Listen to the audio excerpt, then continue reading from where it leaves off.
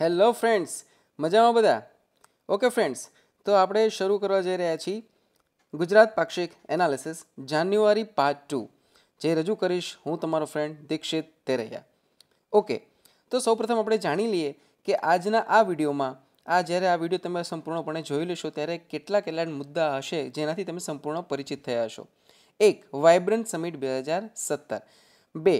Vibrant global trade show, Nobel price series exhibition, air show Gandhinagar, flower show Ahmedabad, આંતરરાષ્ટ્રીય પતંગોત્સવ Ahmedabad, Gandhinagar railway સ્ટેશનનો પુનર્વિકાસ, પોળો ઉત્સવ 2017 જે સાબરકાંઠા જિલ્લામાં થાય છે, plastic university Vapi, IIX gift city Gandhinagar, અને છેલ્લો મુદ્દો હશે આપણો આદિજાતિ હસ્તકલા અને એમેઝોન, એટલે કે આ બંને વચ્ચે કઈ બાબતે એમઓયુ થયા છે તે. ઓકે, તો ફ્રેન્ડ્સ શરૂ કરીએ છીએ આજનો આ વિડીયો, જાન્યુઆરી મહિનાનો બીજો પાર્ટ. ઓકે, વાઇબ્રન્ટ સમિટ ખૂબ જ ચર્ચિત મુદ્દો રહ્યો છે અને આખા વર્ષ દરમિયાન રહે છે. આ વાઇબ્રન્ટ સમિટમાં 8મી વાઇબ્રન્ટ સમિટ હતી, જેના સ્થાપક આપણે કહી શકીએ કે 2003માં તત્કાલીન મુખ્યમંત્રી શ્રી, જે હાલના વડાપ્રધાન છે આપણા દેશના નરેન્દ્ર મોદીજી, એમણે અમદાવાદ ખાતેના ટાગોર હોલ ખાતેથી આ વાઇબ્રન્ટ સમિટની શરૂઆત કરી હતી. દર 2 વર્ષે યોજાતી આ સમિટ આ વર્ષની 8મા ક્રમની સમિટ હતી, 8મી હતી આ. જનરલી એવું હોય છે મિત્રો કે દર વર્ષે 3 દિવસીય યોજાતી આ સમિટ આ વખતે 10 થી 13 તારીખ એટલે કે 4 દિવસ યોજાઈ હતી. અને સમિટ શરૂ થવામાં આપણા ગુજરાતના જાણીતા એવા સિંગર પાર્થિવ ગોહિલ અને વૃંદે કવિ શ્રી નર્મદનું જય જય ગરવી ગુજરાત ગાય અને આ સમિટને શરૂ કરી હતી. યાદ રાખજો મિત્રો, જય જય ગરવી ગુજરાત છે એ આપણું રાજ્ય ગીત પણ છે. સમિટ દરમિયાન 12મી જાન્યુઆરી એટલે કે સ્વામી વિવેકાનંદની 154મી જન્મજયંતિ હતી. તો એ વખતે આપણા તત્કાલીન રક્ષામંત્રી શ્રી મનોહર પર્રિકરે રાષ્ટ્રીય યુવા દિવસની શુભેચ્છા આપી હતી. સો ફ્રેન્ડ્સ, મારો ક્વેશ્ચન તમને એ છે કે જે તમારે મને કોમેન્ટ સેક્શનમાં જવાબ આપવાનો છે કે હાલના આપણા રક્ષામંત્રી કોણ છે. Okay, next. વાઇબ્રન્ટ સમિટમાં આ વખતે જે આપણી થીમ હતી એ થીમ હતી connecting India to the world. આ લોગો આપ જોઈ શકો છો અહીંયા. આ લોગો છે, તમે અવારનવાર કોઈ પણ ન્યૂઝપેપરમાં કે ટીવી એડમાં જોયો હશે જે તે સમયે વાઇબ્રન્ટ સમિટ આપણે આવી હતી ત્યારે. સો theme was connecting India to the world. 9 Nobel પુરસ્કાર વિજેતાઓ જે હતા એને આમંત્રિત કરી અને આ વાઇબ્રન્ટ સમિટને આપણે એક નોલેજ શેરિંગ પ્લેટફોર્મ તરીકે સાબિત કરી દીધી હતી. અને આ 9 નોબેલ પુરસ્કાર વિજેતાઓ હતા તેમાં ખાસ તો એ હતું કે 9માંથી એક હતો એ મૂળ ભારતીય હતો, જે હમણાં આપણે ટૂંક સમયમાં આગળ એના વિશે જાણીશું. 12 દેશ છે, અલગ અલગ 12 ટાઈપ્સ ઓફ કન્ટ્રીઝ, 12 અલગ અલગ દેશ છે. આપણે આ સંમેલનમાં, આ સમિટમાં આપણા કન્ટ્રી પાર્ટનર રહ્યા હતા. અને જેઓના જે પ્રતિનિધિ મંડળ હોય એ દરેક 12 દેશના અલગ અલગ પ્રતિનિધિ મંડળ હશે. એ 12 દેશના પ્રતિનિધિ મંડળનું પણ એક જે ભારતીય મૂળની નિશા દેસાઈ બ્રિસ્પાલ હતી, એમણે નેતૃત્વ લીધું હતું. જે આ નિશા દેસાઈ છે એ વિદેશી મંત્રાલયમાં દક્ષિણ અને મધ્ય એશિયાઈ બાબતોના સહાયક મંત્રી છે. હવે આપણે મુખ્ય વાત કરવાની છે આજે કે જે આ તમને ટૂંક સમયમાં કહીશ કે જે 9 ગ્લોબલ નોબેલ પારિતોષિક વિજેતા જે મિત્રો હતા એમાંથી એક કોણ એ વ્યક્તિ હતું જે આપણા ભારત સાથે સંકળાયેલું છે. આપ કોઈ સૌ જાણતા હશો, હું વેંકટેશ રામકૃષ્ણની વાત કરી રહ્યો છું. આગળ જતાં એના વિશે તમને હું ડિટેલમાં કહીશ. તો વાઇબ્રન્ટ સમિટ અંતર્ગત આપણે ઘણા બધા કાર્યક્રમો યોજ્યા હતા, એટલા માટે આ વિડીયો છે ફોકસ કરે છે વાઇબ્રન્ટ સમિટ ઉપર. Vibrant global trade show. શું હતું આ ગ્લોબલ ટ્રેડ શોમાં? વાઇબ્રન્ટ સમિટ અંતર્ગત ગાંધીનગરના હેલીપેડ ખાતે આંતરરાષ્ટ્રીય સ્તરનો ઇન્ટરનેશનલ લેવલનો એક ટ્રેડ શો યોજવામાં આવ્યો હતો. અને આ ટ્રેડ શોમાં આમ તો ઘણા બધા અંદાજિત ઓલમોસ્ટ 1500 જેટલા પ્રદર્શનો યોજવામાં આવ્યા હતા. બટ આ 1500માં પણ મુખ્યત્વે જે સૌ કોઈનું ધ્યાન ખેંચે એવું હતું સ્ટેચ્યુ ઓફ યુનિટીનું પ્રદર્શન, સ્વચ્છ ભારત અભિયાન મિશન જે હાલ આપણું ચાલી રહ્યું છે એ અંતર્ગત, અને ક્લીન ગંગા જે નમામી નર્મદે જેમ આપણે સૂત્ર છે એવી રીતે ગંગા માટે પણ આપણે સમગ્ર ભારતમાં ક્લીન ગંગા હાલ મિશન ચાલી રહ્યું છે, જેના માટે એક અલગ મંત્રાલય પણ રાખવામાં આવ્યું છે ભારત સરકાર દ્વારા. તો એ ક્લીન ગંગા મિશન, સ્વચ્છ ભારત મિશન અને સ્ટેચ્યુ ઓફ યુનિટીને લગતા મુખ્ય પ્રદર્શનો છે જેણે સૌ કોઈ આ ગ્લોબલ ટ્રેડ શોમાં ધ્યાન ખેંચ્યું હતું. આ સ્વચ્છ ભારત અભિયાન છે, આપણે સૌ કોઈ જાણીએ છીએ કે આપણા હાલના વડાપ્રધાન શ્રી નરેન્દ્ર મોદી એનું આ એક સપનું છે કે સ્વચ્છ ભારત અંતર્ગત 2019માં ગાંધીજીને હું ભેટ આપીશ એક સ્વચ્છ ભારતની. મિત્રો સ્વચ્છ ભારત અંતર્ગત તમને હું એક આમ તો ખ્યાલ હશે કદાચ કે એનું પ્રતીક છે ગાંધીજીના ચશ્મા છે, પણ એ ગાંધીજીના ચશ્મા આપ જોયા છે સૌ કોઈ. એ ગાંધીજીના ચશ્મામાં આ રીતે જે ચશ્માનું ચિત્ર છે એ ચિત્રમાં અહીંયા લખેલું હોય છે સ્વચ્છ અને અહીંયા લખેલું હોય છે ભારત. પરંતુ એમાં ખાસિયત એ છે કે જે એક તરફ સ્વચ્છ લખેલું છે કેસરી કલરથી લખેલું છે અને બીજી તરફ જ્યાં ભારત લખેલું છે તે લીલા કલરથી લખેલું છે. આ ક્વેશ્ચન્સ કદાચ પૂછાઈ શકે, તો આપણે ધ્યાન રાખવાનું રહેશે. નેક્સ્ટ બીજું, વાઇબ્રન્ટ ગ્લોબલ ટ્રેડ શોમાં શું હતું? 1.5 લાખ ચોરસ મીટર વિસ્તારમાં 1500થી વધુ સ્ટોલ સાથેના દેશનું સૌથી મોટું વ્યાપારી પ્રદર્શન હતું. મેગા એક્ઝિબિશનના 14 થીમ આધારિત વિવિધ સ્ટોલ્સ દ્વારા નિદર્શન હતું અને દેશ વિદેશથી મેં હમણાં થોડી વાર પહેલાં કહ્યું એમ 1500થી વધુ કંપનીઓ આ પ્રદર્શનમાં ભાગ લીધો હતો અને પોતાના અલગ અલગ પ્રદર્શનો રજૂ કર્યા હતા. એનાથી વધારે મહત્વનું મિત્ર એ છે, હું તમને ઝૂમિંગ કરીને બતાવું છું કે હોવિત્ઝર તોપ, જોજો અહીંયા, હોવિત્ઝર તોપ સાથે 40થી વધુ અતિ આધુનિક શસ્ત્રો, વિવિધ મિસાઇલો મુલાકાતીનું આકર્ષણ બનતા. આ હોવિત્ઝર તોપ ટૂંક સમયમાં તો થોડા સમય પહેલાં જ આપણે યુએસથી ખરીદેલી છે, એટલે આપને કદાચ ખ્યાલ હોય, ન્યૂઝમાં ક્યાંય વાંચેલું હોય. સો આ બધું છે આકર્ષણનું કેન્દ્ર બન્યું હતું આ વાઇબ્રન્ટ ગ્લોબલ ટ્રેડ શો. અને આ vibrant global trade show vibrant summit અંતર્ગત યોજવામાં આવ્યો હતો. તો આ મોટાભાગના પ્રોગ્રામ છે આજે આપણે જોવા જઈ રહ્યા છીએ એ વાઇબ્રન્ટ સમિટ અંતર્ગતના હશે. ત્યારબાદ છે નોબેલ પ્રાઇઝ સિરીઝ એક્ઝિબિશન. આ છે એ ખૂબ મહત્ત્વની છે અને હવે હું તમને કહેવા જઈ રહ્યો છું જે પહેલાં 9 નોબેલ પ્રાઇઝ વિનર હતા એ 9માંથી એક વ્યક્તિ એ છે જે મૂળ ભારતીય છે અને એ છે doctor Venkataraman Ramakrishnan.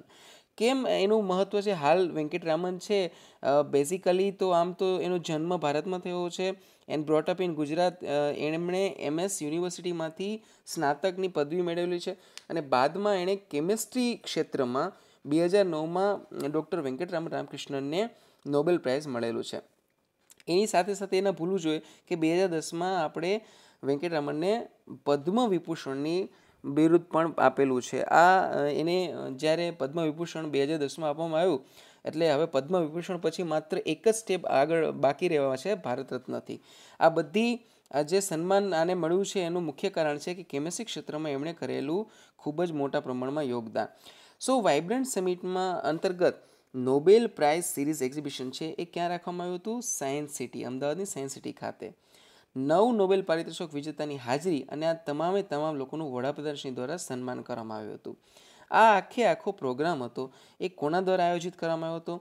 Nobel media AB Sweden, science and technology મંત્રાલય ભારત સરકાર અને સાયન્સ એન્ડ ટેકનોલોજી પ્રભાગ ગુજરાત સરકાર દ્વારા આયોજિત કરવામાં આવ્યો હતો.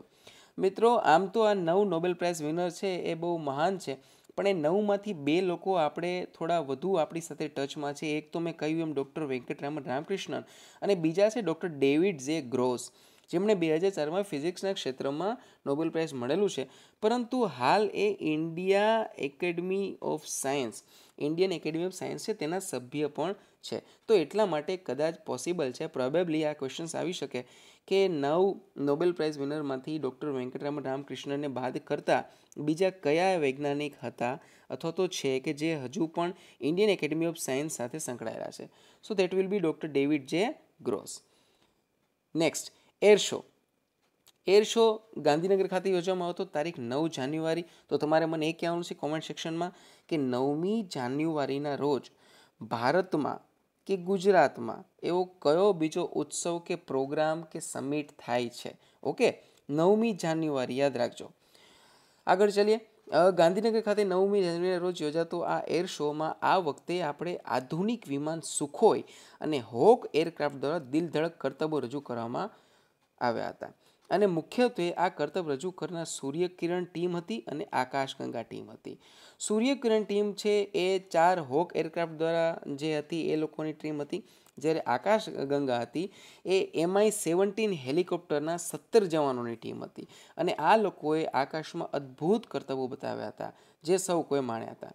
અહીં એક પંક્તિ છે જે આ જ ગુજરાત પાક્ષિક જાન્યુઆરીનો જે બીજો ભાગ છે એમાં એર શોનો જે પાર્ટ જેમાં ડિસ્ક્રિપ્શન આપવામાં આવ્યું છે ત્યાં આ પંક્તિ ટાંકવામાં આવી છે, હે આકાશ તું અજવાળાનું ઘર. આ પંક્તિ છે અવિનાશ વ્યાસની છે અને ઘણી વખત એવું બને છે કે આવી કોઈ પંક્તિઓને સાહિત્યની દ્રષ્ટિએ એક્ઝામિનેશનમાં પૂછી લેવામાં આવે છે. સો આ પંક્તિ કદાચ પૂછાય ફ્યુચરમાં તો યાદ રાખજો, અવિનાશ વ્યાસની પંક્તિ છે. એર શો કેવા હોય એક સામાન્ય ઇમેજ મૂકું છું આપની સમક્ષ કે ખ્યાલ આવે કે એર શોમાં દિલ ધડક કરતબો બતાવતા હોય છે. યાદ રાખજો ફ્રેન્ડ્સ કે આકાશ ગંગા અને સૂર્યકિરણ આ બે નામ યાદ રાખજો. આ ટીમના નામ છે જે વાયુદળના MI-17 હેલિકોપ્ટર અને 4 હોક એરક્રાફ્ટની જે ટીમ હતી બની એ ટીમે આ બધા કરતબો બતાવ્યા હતા. ત્યારબાદ આગળ લઈએ flower show. Flower show Ahmedabad ખાતે યોજાયો હતો રિવરફ્રન્ટના કિનારે. તમે હું ઝૂમિંગ કરીને બતાવું છું કે શું હતું આ ફ્લાવર શોમાં. તો આપ જોઈ શકો છો કે આ તમને અલગ અલગ જાતની આ આકૃતિઓ બતાવે છે. આ એલિફન્ટની છે, ઝિરાફની છે. આ આકૃતિઓમાં ફ્લાવરથી બનાવીને આકૃતિઓ બનાવવામાં આવી છે. જેમ કે અહીંયા જો મોરની આકૃતિ તમને દેખાય છે. તો આ ફ્લાવર શો છે કઈ જગ્યાએ યોજાયો હતો અને કોના દ્વારા યોજવામાં આવ્યો હતો? અમદાવાદ નગરપાલિકા અને રાજ્યના પર્યાવરણ વિભાગ દ્વારા આયોજિત હતો. સતત 5 વર્ષથી સાબરમતી નદીના તટ પર યોજવામાં આવે છે અને એક જ જગ્યા પર આ ફ્લાવર શો જે યોજે છે તે એક જ જગ્યા પર 750થી વધુ જાતના અંદાજિત 5 લાખથી વધુ રોપા જોવા મળ્યા હતા આ વખતેના ફ્લાવર શોમાં. આ ફ્લાવર શોમાં મોટાભાગે તો જે આ રિવરફ્રન્ટ પાસેની જગ્યા છે ત્યાં આ રીતે અલગ અલગ જાતની આકૃતિઓ બનાવી અને એની અંદર આ ફૂલની જ બનેલી આકૃતિઓ છે જે તમારું ધ્યાન ખેંચે છે. ત્યારબાદ ફ્રેન્ડ્સ જોઈએ આંતરરાષ્ટ્રીય પતંગોત્સવ. જોઈ શકો છો આપ અહીંયા આંતરરાષ્ટ્રીય પતંગોત્સવ જે આપણી ઓળખ છે એમાં ખાસ કરીને ગુજરાતની બે ઓળખ, એક આપણું ઉત્તરાયણનો તહેવાર અને બીજું આપણું નવરાત્રિ ગરબા. આંતરરાષ્ટ્રીય પતંગોત્સવ આ વખતે કઈ જગ્યાએ યોજાણો હતો અને કેટલામાં યોજાણો હતો એ ખાસ જાણવું રહ્યું આપણે. આ હતો 28મો આંતરરાષ્ટ્રીય પતંગોત્સવ જે અમદાવાદના રિવરફ્રન્ટ ખાતે યોજવામાં આવ્યો હતો. પણ એનાથી વધારે મહત્વની વાત એ છે મિત્રો કે એવું પૂછવામાં આવે કે અમદાવાદ સિવાય ગુજરાતમાં સાથે સાથે બીજા કયા કયા શહેરમાં યોજવામાં આવ્યો હતો. તો નીચેના તમામ શહેરો તમારે એક વખત યાદ રાખવા જરૂરી છે. કારણ કે ગુજરાતના તમામ નહીં પરંતુ અમદાવાદની સાથે નીચેના જિલ્લામાં પણ સરકારશ્રી દ્વારા આ પતંગોત્સવ ઉજવવામાં આવ્યો હતો. પતંગ વિશે થોડું જો ઇતિહાસમાં જઈએ તો પતંગ ઉડાડવાનો પ્રારંભ છે એ ઈસા પૂર્વે 1969માં ચીનમાં થયો હતો અને ત્યારથી ચીનથી થઈ અને બીજા અલગ અલગ દેશોમાં ફરતો બાદમાં પતંગ છે એ ભારતમાં આવ્યો હશે એવું માનવામાં આવે છે. આ પતંગ ઉત્સવને લઈને માનનીય મુખ્યમંત્રી શ્રી વિજયભાઈ રૂપાણીએ કરુણાનિધિ અભિયાન લોન્ચ કરેલું છે. આ કરુણાનિધિ અભિયાન 10 થી 20 જાન્યુઆરી દરમિયાન હતું. આના વિશે આપણે ડિટેલમાં ફેબ્રુઆરી મહિનાના પ્રથમ અંકમાં વાત કરીશું, પરંતુ હાલ તમને ઓવરવ્યૂ આપી દઉં કે કરુણાનિધિ અભિયાન અથવા તો કરુણા અભિયાન એટલે બીજું કશું નહીં, પરંતુ જ્યાં પતંગ ઉત્સવ દરમિયાન આકાશમાં કે જમીન પર ઘવાતા પશુઓ કે પ્રાણીઓ જે આ પતંગના એકદમ પેલા ઘાતક દોર હોય એનાથી જે ઘવાય છે એના માટે થઈને ત્વરિત સેન્ટર ઊભા કરવામાં આવશે 10 થી 20 જાન્યુઆરી એવું મુખ્યમંત્રીશ્રીએ જાહેરાત કરી હતી. અને આ જાહેરાત બાદ તાત્કાલિક ધોરણે જ્યાં કંઈ પક્ષીઓ કે પશુ જે કોઈ ઘવાતા હતા એમની સારવાર કરવામાં આવતી હતી. તો આ હતું કરુણાનિધિ અભિયાન. ત્યારબાદ જોઈએ ગાંધીનગર રેલવે સ્ટેશન પુનર્વિકાસ. આ માસ્ટર સ્ટ્રોક છે અને માનનીય વડાપ્રધાન શ્રી નરેન્દ્ર મોદીજીએ ગાંધીનગરના આ રેલવે સ્ટેશનનો પુનર્વિકાસનું સ્વપ્ન જોઈ અને એના ઉપર કામ શરૂ કરી અને ભારતીય રેલવેમાં એક અલગ પ્રકરણ શરૂ કરી દીધું છે. શું છે આમાં આપણે ડિટેલ જોઈ લઈએ કે અંદાજિત 250 કરોડના ખર્ચે ઇન્ટરનેશનલ લેવલનું વૈશ્વિક સ્તરનું આ રેલવે સ્ટેશન છે બનાવવામાં આવશે. અને આ રેલવે સ્ટેશન છે એ મેં કીધું એમ કે રેલવે વિકાસનું પ્રથમ પ્રકરણ લખશે. શા માટે અને આ પ્રકરણ માટે કેટલા સિરિયસ હશે ગવર્મેન્ટ તમે જોઈ શકો છો કે વડાપ્રધાન શ્રીના હસ્તે ભૂમિપૂજન તો થયું પરંતુ શિલાન્યાસ પણ કરવામાં આવ્યો. અહીંયા હું તમને થોડો ડિફરન્સ આપી દઉં કે ભૂમિપૂજન અને શિલાન્યાસમાં શું ડિફરન્સ છે. ભૂમિપૂજન જ્યાં કરવામાં એનો મતલબ એ થયો કે આ જગ્યા ઉપર આ પર્ટિક્યુલર પ્રોજેક્ટને કરવાનો છે, દેટ ઇઝ કોલ્ડ ભૂમિપૂજન. પણ શિલાન્યાસ મતલબ શું થઈ ગયો કે પ્રોજેક્ટનું ખાતમુહૂર્ત પણ શરૂઆત પણ થઈ ગઈ. મતલબ હાલ એનો પ્લાન એવો છે સરકારશ્રીનો કે આગામી 2 વર્ષમાં પ્રોજેક્ટ પૂર્ણ કરવો.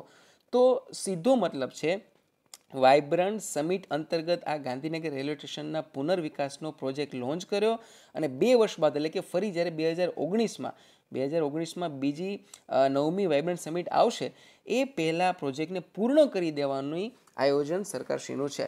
અને આ પ્રોજેક્ટમાં એવું તો શું ખાસ છે તો આપણા દીર્ઘદ્રષ્ટા વડાપ્રધાનશ્રીએ સ્વપ્ન જોયું છે કે 2019 સુધીમાં અહીંયા 5 સ્ટાર હોટેલ બનાવવાનું આયોજન છે જે દેશની પ્રથમ રેલવે સ્ટેશન ખાતે આવેલી 5 સ્ટાર હોટેલ હશે. કેટલું મોટું સ્વપ્ન. અને પ્લાન શું છે કે નેક્સ્ટ જે વાઇબ્રન્ટ સમિટ થશે 2019માં એ વાઇબ્રન્ટ સમિટના તમામ મહેમાનો દેશ વિદેશથી પધારેલા અને તેમાં ભાગ લેવા આવેલા તમામ મહેમાનો એ બધાને આ 5 સ્ટાર હોટેલમાં ઉતારો આપવામાં આવશે. ભારતમાં રેલવેના આધુનિકરણ અને વિકાસ માટે વિશ્વ બેંક પાસેથી આપને $500 મિલિયન સહાય પણ મળવાપાત્ર થઈ છે. તો એક સ્વપ્ન જોયું છે અને એ સ્વપ્ન અંતર્ગત 2 જ વર્ષમાં હાલ ગાંધીનગરમાં આનું કામ ચાલી રહ્યું છે. હું તમને હમણાં એક મેપ બતાવું છું, એક ઇમેજ બતાવું છું. ઇમેજથી તમે કલ્પના કરી શકશો કે ભવિષ્યનું આ ગાંધીનગરનું રેલવે સ્ટેશન જે થશે એ 2 વર્ષ બાદ કેવું થશે. પણ એ પહેલાં તમને એ પણ કહી દઉં કે આ જે રેલવે સ્ટેશનનો જે આ શરૂઆત કરી છે સરકારશ્રીએ એ વર્લ્ડ બેંકની સહાયથી શરૂઆત થઈ છે. પરંતુ ફ્યુચરમાં પણ સરકારનો પ્લાન છે કે જેટલા ભારતભરના રેલવે સ્ટેશનો છે એ પીપીપી ધોરણે, એટલે કે પબ્લિક પ્રાઇવેટ પાર્ટનરશિપ, એ ધોરણે બધાને આધુનિક બનાવવામાં આવે. દાખલા તરીકે ગુજરાતમાં આપણે 3 જિલ્લાના બસ સ્ટેશનોને આવા બનાવવામાં આવેલા છે. એ બસ સ્ટેશનો કયા છે એ તમારે મને કોમેન્ટ સેક્શનમાં કહેવાનું છે. હું તમને એક બસ સ્ટેશનનું નામ આપું છું અને એ છે અમદાવાદ. બરાબર છે. બાકીના 2 બસ સ્ટેશન કયા છે તમારે મને કહેવાનું છે કે જે પીપીપીના ધોરણે આ રીતે આધુનિક બનાવવામાં આવ્યા છે. હવે હું તમને આની ઇમેજ બતાવી દઉં કે ગાંધીનગર જ્યારે 2 વર્ષ પછી જે આ બનશે ત્યારે આ કેવું દેખાશે આપણું રેલવે સ્ટેશન. જો મિત્રો, આ જ્યારે આ વખતે વાઇબ્રન્ટ સમિટમાં આવ્યા હતા ત્યારે આપણા માન્ય વડાપ્રધાનશ્રીને આ પ્રોજેક્ટ જોઈ રહ્યા છે. આ બ્લુ પ્રિન્ટ છે પ્રોજેક્ટની, કેવું બનશે એ આપ જોઈ રહ્યા છો. હું તમને હજુ એક બીજી ઇમેજ બતાવું કે બન્યા પછી આપણું રેલવે સ્ટેશન આ પ્રકારનું લાગશે.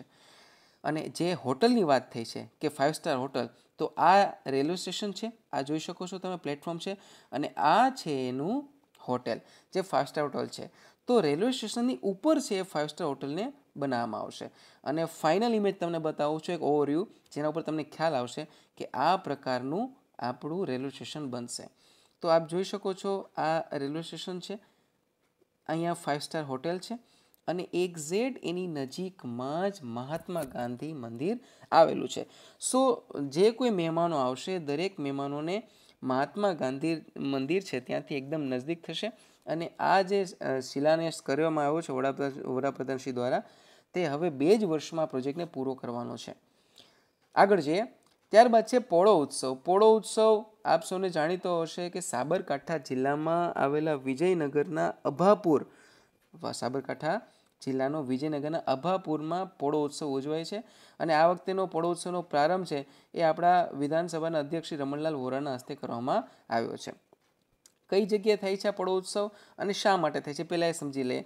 સો ઐતિહાસિક વિરાસતની અમૂલ્ય નજારો વિશ્વ પ્રવાસન કેન્દ્ર તરીકે વિકસે તે ધ્યેય સાથે છેલ્લા 3 વર્ષથી આયોજન કરવામાં આવે છે. ફ્રેન્ડ્સ, સાબરકાંઠા જિલ્લામાં જે અભાપુરના જંગલો છે ત્યાં હરણાવ નદી આવેલી છે. એ નદી કિનારે આ પોળો ઉત્સવ ઉજવવામાં આવે છે. ઉત્સવમાં જનરલી જેમ કચ્છનો રણોત્સવ ઉજવવામાં આવે છે એ જ રીતના અહીંયા પણ ઉત્સવમાં ટેન્ટ સિટી, એક વધારે એક્સ્ટ્રા શું અહીંયા મળે છે પ્રવાસીઓને, સાયકલિંગ મળે છે, ટ્રેકિંગ મળે છે, એડવેન્ચર સ્પોર્ટ્સ મળે છે. આવા આધુનિક આકર્ષણોના કારણે લોકો છે વધુ આ પોળો ઉત્સવ તરફ આકર્ષાય છે. આ પોળો ઉત્સવની ખાસિયત એ છે કે આ પોળો ઉત્સવ 1-2 દિવસ નહીં પરંતુ પૂરા 2 મહિના સુધી શરૂ રહે છે. અને અહીંયા જે ઐતિહાસિક વારસો છે એનાથી લોકો પરિચિત થાય, લોકો આ ટુરિઝમ સેક્ટર વધુને વધુ ડેવલપ થાય એ માટે થઈને સરકારશ્રી છે એ આ પોળો ઉત્સવને સેલિબ્રેટ કરે છે. ઓકે, આગળ જોઈએ. આ પોળો ઉત્સવની ઇમેજ છે 2017માં જે આ વખતેનું સરકારશ્રીની જાહેરાત બતાવવામાં આવે છે, ગ્રાન્ડ ઓપનિંગ પોળો ઉત્સવ સ્ટાર્ટિંગ ફ્રોમ 5th Jan 2017. અને ત્યાં કઈ પ્રકારના ટેન્ટ લાગેલા છે અહીંયા આપ જોઈ શકો છો. આ પ્રકારે જેમ કચ્છના રણોત્સવમાં ટેન્ટ લાગેલા હોય આ પ્રકારના અહીંયા ઉતાર આપવામાં આવે છે જે લોકો અહીંયા પોળો ઉત્સવની મજા માણવા આવ્યા હોય. અહીંયા હું તમને ઝૂમિંગ કરીને બતાવું છું, લખેલું હશે અહીંયા આપ જોઈ શકો છો પોળો ઉત્સવ. આ વખતેનું 2017ની ઇમેજીસ છે. ઓકે ફ્રેન્ડ્સ, આગળ વધીએ. પ્લાસ્ટિક યુનિવર્સિટી, દેશની પ્રથમ પ્લાસ્ટિક યુનિવર્સિટી ગુજરાતને ફાળે જાય છે. અને પ્લાસ્ટિક યુનિવર્સિટી બનાવવાનું કારણ શું? એના મુખ્ય તો 2 કારણ છે. કારણ નંબર 1, દેશનું 50%થી ઉપરનું પ્લાસ્ટિક પોલિમર ઉત્પાદન માત્ર ગુજરાતમાં થાય છે. અને છતાં પણ બીજું કારણ એવું સાબિત કરે છે કે ગુજરાત કેટલું એ બાબતને લઈને કેર કરે છે કે ગુજરાત દેશનું 4થા ભાગનું પ્લાસ્ટિક વેસ્ટ રિસાયકલ કરી અને ભારતમાં મોસ્ટ ઇકો ફ્રેન્ડલી સ્ટેટ તરીકે ઉભરી આવ્યું છે. સો આપણે જેમ 50%થી વધારે પોલિમરનું ઉત્પાદન કરીએ છીએ એવી જ રીતે આપણે ફરી પાછું એને રિસાયકલ પર કરી ચાડીએ છીએ. તો આટલું બધું મોટો ઉદ્યોગની ઇન્ડસ્ટ્રીઝ આવેલી હોય ગુજરાતમાં, તો તેવા સમયે વલસાડના વાપી ખાતે પ્લાસ્ટ ઇન્ડિયા ઇન્ટરનેશનલ પ્લાસ્ટિક એન્જિનિયરિંગ યુનિવર્સિટીની સ્થાપના કરવામાં આવી. આ પ્લાસ્ટિક ઉદ્યોગની પ્રગતિ માટે છે. ગુજરાત સરકાર આના સિવાય બીજી બે જગ્યાએ એટલે કે દહેજ અને સાણંદ ખાતે પણ પ્લાસ્ટિક પાર્કની સ્થાપના કરશે. સો આ સ્ટેપ ઉપરથી આપણે જાણી શકીએ છીએ કે ગુજરાત છે એ પ્લાસ્ટિક પોલિમર માટેનું પ્રોડક્શનનું હબ પણ છે અને એ પ્રોવાઈડ પણ કરે છે સમગ્ર દેશને 50%થી વધારે જરૂરિયાત. સો એની સાથે સાથે મહત્વનું એ છે કે ગુજરાત છે એ મોસ્ટ ઇકો ફ્રેન્ડલી સ્ટેટ તરીકે ઉભરી આવ્યું છે. સો આ બધું ક્યારે થઈ શકે જ્યારે આ પ્રકારનું પ્રોપર નોલેજ હોય અને એ નોલેજ માટે થઈને જ plastic India international plastic engineering યુનિવર્સિટીની સ્થાપના કરવામાં આવી છે. નેક્સ્ટ જોઈએ ફ્રેન્ડ્સ, ઇન્ડિયા ઇન્ટરનેશનલ એક્સચેન્જ. આ તમે જોઈ શકો છો અહીં નીચે ઇમેજમાં આપણા માનવંતા વડાપ્રધાન શ્રી ડિજિટલ સ્ક્રીન પર બેલ વગાડીને ડિજિટલ રીતે બેલ વગાડીને આનું ઉદ્ઘાટન કરે છે. ઇન્ડિયા ઇન્ટરનેશનલ એક્સચેન્જ IIEX અને IIE ને કહીએ આપણે, પરંતુ IIX આનું શોર્ટ ફોર્મ થશે. તો શું છે અને કઈ જગ્યાએ છે? ઓફકોર્સ વડાપ્રધાનશ્રીએ ભારતના પ્રથમ ઇન્ડિયા ઇન્ટરનેશનલ એક્સચેન્જનો શુભારંભ કર્યો. તેઓએ ડિજિટલ સ્ક્રીન પર બેલ વગાડી ઉદ્ઘાટન કર્યું.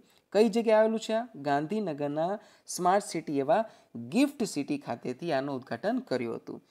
કોની હસ્તક આવશે? આ Bombay stock exchange that is BSEની માલિકીનું આ પ્રથમ સેન્ટર આપણે ગુજરાતના ફાળે મળ્યું છે.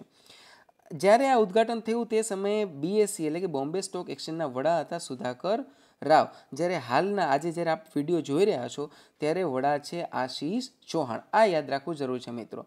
ગિફ્ટ સિટી ખાતે આનું ઉદ્ઘાટન થયેલું છે અને ગિફ્ટ સિટી આપ સૌ કોઈને ખ્યાલ છે કે Gujarat information finance tech city, જે ગુજરાતની બહુ મોટી સિદ્ધિ ગણી શકાય છે. ત્યારબાદ આગળ વધીએ ફ્રેન્ડ્સ, અને પ્રોબેબલી આજના છેલ્લા ન્યૂઝ છે આદિજાતિ હસ્તકલા અને એમેઝોન. તમને થશે કે આદિજાતિ હસ્તકલા અને એમેઝોન આ કઈ રીતે બંનેનું કોમ્બિનેશન થયું છે. સો આ પણ સમિટ અંતર્ગતનો જ એક ભાગ છે. ગુજરાતના 14 આદિજાતિ જિલ્લામાં હસ્તકલાને હવે વૈશ્વિક ઓળખ મળશે. કારણ શું છે? કારણ કે આદિજાતિ વિકાસ ખાતું અને એમેઝોન વચ્ચે આ સમિટમાં MOU કરવામાં આવ્યા છે, મેમોરેન્ડમ ઓફ અન્ડરસ્ટેન્ડિંગ. સો મુખ્યત્વે આમાં શું શું એમેઝોન છે એને કઈ રીતે મેમોરેન્ડમ ઓફ અન્ડરસ્ટેન્ડિંગ MOU કર્યા છે કે હવે એમેઝોન ઉપર તમને આ ગુજરાતના અલગ અલગ 14 જિલ્લાના આ જે આદિજાતિના જિલ્લાઓ છે તેની જે ખાસિયત છે, જેમ કે bamboo craft, Warli painting, Pithora painting, clay craft, આ બધું જ now it will be available on Amazon. તમને બધું એમેઝોન ઉપર મળી રહેશે. તો સ્વાભાવિક છે કે બિઝનેસ તો વધશે પણ એની સાથે ગુજરાતની જે કળા છે એ કળા છે હવે દેશની સીમાઓ વટાવી અને ઇન્ટરનેશનલ લેવલે આંતરરાષ્ટ્રીય સ્તરે વિકાસ પામશે. એની સાથે સાથે બીજું શું છે? વિવિધ જંગલ પેદાશો. કારણ કે આદિજાતિમાં મુખ્યત્વે જંગલ વિસ્તાર હોય છે, તો જંગલ પેદાશો જેવી કે મધ છે, મૂસળી છે અને બીજી હર્બલ દવાઓ, આ તમામ વસ્તુનો સમાવેશ છે એમેઝોન છે પોતાની કંપનીમાં કરશે અને તેને એ કંપનીના ઓનલાઈન કંપનીના માધ્યમ દ્વારા વૈશ્વિક ફલક પર મૂકવામાં આવશે. આ એમેઝોન એ અમેરિકાની ઈ-કોમર્સ કંપની છે અને જેનો સ્થાપક છે જેફ બેઝોસ છે. હું તમને એની ઇમેજ બતાવું છું કે આ છે આદિજાતિ હસ્તકલા અને એમેઝોન જે MOU થયું છે, MOU કરનાર એમેઝોનનો CEO જેફ બેઝોસ. ઓકે, સો હવે મારે તમને થોડા ક્વેશ્ચન્સ પૂછવા છે અને આ ક્વેશ્ચન આમ જોવા જાવ તો મારા નહીં, પરંતુ ગુજરાત પાક્ષિકમાં જ્યારે લાસ્ટ પેજ હોય છે જ્યાં ગુજરાત પાક્ષિકનો અંત આવે છે એ જગ્યાએ ગુજરાત પાક્ષિક દ્વારા જ માહિતી અધિકાર કચેરીની આ જે ઓફિસ છે એ ઓફિસ દ્વારા જ આ ક્વેશ્ચન્સ પૂછવામાં આવે છે. અને મિત્રો આ ક્વેશ્ચન્સ તમે જોશો તો તમને ખ્યાલ હશે કે આ બધા ક્વેશ્ચન્સ આપણે આ વિડીયોમાં ચર્ચા કરી ગયેલી વાતમાંથી જ આવેલા છે. ફોર એક્ઝામ્પલ, હું તમને એક ક્વેશ્ચન્સ બોલું કે તાજેતરમાં યોજાયેલી વાઇબ્રન્ટ સમિટ કેટલામી હતી, તો આપને જવાબ આપવાનો છે કેન્દ્રીય સંરક્ષણ મંત્રી. આ question that will be little bit diplomatic, એટલા માટે કે તમારે આ ક્વેશ્ચનનો જવાબ આપવાનો છે આ વાઇબ્રન્ટ સમિટ થઈ તે સમયને ધ્યાનમાં રાખીને, એટલે કે જાન્યુઆરી 2017. પર્ટિક્યુલર કેન્દ્રીય સંરક્ષણ મંત્રીવાળો જે ક્વેશ્ચન છે તમારે જાન્યુઆરી 2017ને ધ્યાનમાં લઈને આપવાનો છે. ત્યારબાદ 28 આંતરરાષ્ટ્રીય પતંગોત્સવ કયા શહેરમાં યોજાયો? ગાંધીનગરમાં યોજાયેલા એર શોમાં કરતબ કરનાર એરફોર્સની ટીમનું નામ શું હતું? તો અહીંયા તમને ફરી પાછો વિડીયો ન જોવો પડે એ રીતે યાદ આવી જવું જોઈએ કે આનું ઓપ્શન શું છે. ઓકે, આ બધા ક્વેશ્ચન્સના જવાબ હું એવી અપેક્ષા રાખી શકું તમારી પાસે કે તમે લોકો એના મને કોમેન્ટ સેક્શનમાં જવાબ આપો. એની સાથે ફ્રેન્ડ્સ મારે એક રિક્વેસ્ટ કરવી છે કે શક્ય હોય તો આપ કોમેન્ટમાં મારી આ વિડીયો તમને કેવો લાગ્યો મને કોમેન્ટ કરો લાસ્ટ કોમેન્ટ સેક્શનમાં હું કોમેન્ટમાં સેક્શનમાં બધા તમને શક્ય હશે એટલું જવાબ આપી શકીશ અને મને મજા આવશે because your અપ્રિશિએશન is matter for me. તમે જો અપ્રિશિએશન નહીં આપો તો આ સિરીઝને હું કન્ટિન્યુ નહીં રાખી શકું, કારણ કે તમારું અપ્રિશિએશન છે એ જ આ મને પ્રોત્સાહન આપશે નેક્સ્ટ લેક્ચર્સ આપવા માટે. એના સિવાય એક ક્વેશ્ચન છે કે ઘણા ફ્રેન્ડ્સ છે મને કોમેન્ટ સેક્શનમાં લાસ્ટ વિડીયોમાં પૂછ્યું હતું કે પીઆઈની એક્ઝામ જે આવે છે હમણાં પ્રિલિમિનરી, એ એક્ઝામ પહેલાં શક્ય હોય તો બધા પૂરા કરી આપો. તો તમારા કરતાં પણ મને વધુ ચિંતા છે અને I will try my best. હું શક્ય હશે તેટલું, અને પ્રોમિસ નથી કરતો but probably I will any how I will complete. હું કોઈપણ રીતે કોશિશ કરીશ કે તમને એટલીસ્ટ ઓગસ્ટ સુધીના તમને બધા પાક્ષિક છે એ વિડીયો રૂપે તમારી સમક્ષ રજૂ કરી શકું. સો કોમેન્ટ કરતા રહેજો, ખાસ લાઇક્સ કરજો, StudyIQ ચેનલને તમે બધા સબસ્ક્રાઈબ કરજો. ઇન્ડિયાનું આ બિગેસ્ટ ઈ લર્નિંગ પ્લેટફોર્મ છે, બહુ સરસ ચેનલ છે. સો તમને બધાને ખાસ તો વિડીયો કેવો લાગ્યો એ મને કહેજો, કોમેન્ટ કરજો. અને ફરી પાછું ટૂંક સમયમાં થોડાક જ દિવસોમાં, કદાચ 1 કે 2 દિવસોમાં હું ફેબ્રુઆરીના ફર્સ્ટ પાર્ટનો વિડીયો અપલોડ કરીશ. Okay, teal then all the best for reading. Thank you.